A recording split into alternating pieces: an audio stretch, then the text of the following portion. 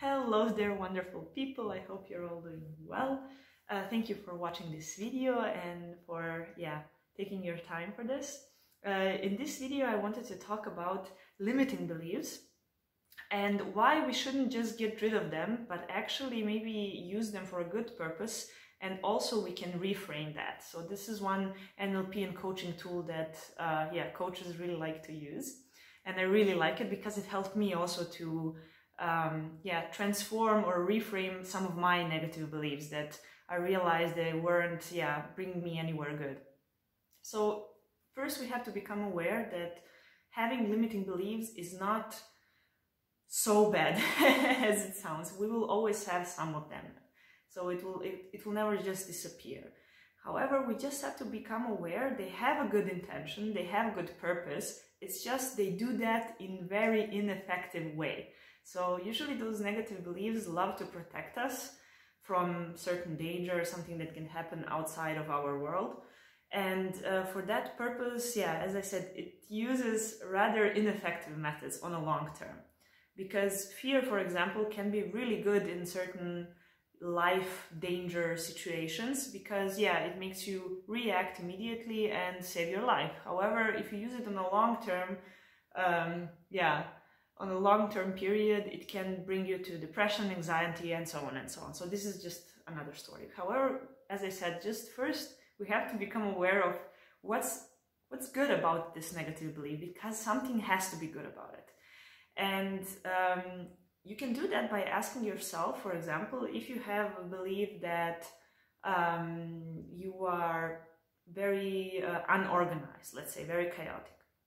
So, and you say that, usually when people say, I'm chaotic, they say that they are chaotic everywhere, all the time, their private life and professional life, however, they said like it's everywhere.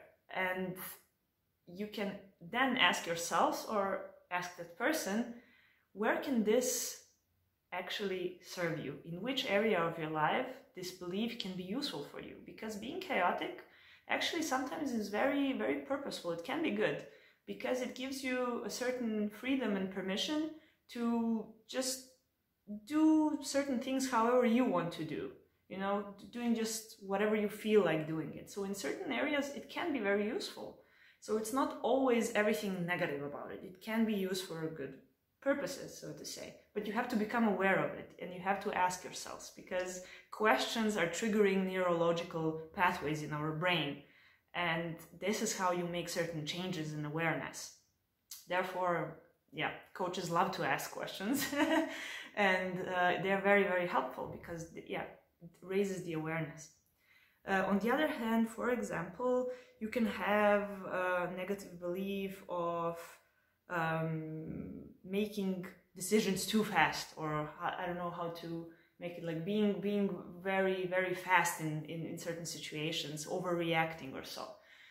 This can sound as something very limiting. It can also be applied everywhere in your life. You can always be too fast, you're way up in front. However, you can again ask yourself in which situations being fast is actually good. For example, it can be in certain situations, and we all have them, when you have to make fast decisions. So in these situations, you can really use this. You can really use this belief that you're too fast sometimes. Then use it wisely, be aware of it and say, okay, now I can use it as my resource. So I just wanted to, trigger certain questions in yourself and to also use it in your communication and ask people around you when they say, oh, I'm too afraid, or I don't know, I'm too curious. Just ask them, in which situations can this really be useful for you? For example, again, curiosity. I think I'm very curious, and some people also told me that they are very curious and they are interested in everything. And this can actually be a very good resource because curious people learn very fast. So in certain situations when you need to learn something fast and you're interested in it, you can use this curiosity. So as I said, just don't try to delete or get rid of your limiting beliefs. Rather, see in which situations you can actually use them as a resource and reframe them, kind of, you know? Just put certain focus and perspective onto it. So use it when you need it And when you see that it's harming you and not, it doesn't bring you anywhere further, then become aware of it and just don't do it. Don't follow that belief. You have to become aware of that. And of course, this is something that needs, it's a lifelong learning. It cannot be learned over a day, over a year or so. Some yes, some not, but usually it's a lifelong learning. So just would like really to try to inspire you to try to ask yourself, what are my negative beliefs? What am I believing in that doesn't serve me in general? And then ask yourself when, where, and in which situation can this be useful? Because it must be. Somewhere it's useful, otherwise you wouldn't have it. So I hope that this was useful, and if you have any thoughts about it, if this sounds very weird or so, please let me know. I would really like to exchange our opinions and inspire each other and trigger ourselves to work on ourselves more. So guys, thank you so much, and take care. Bye!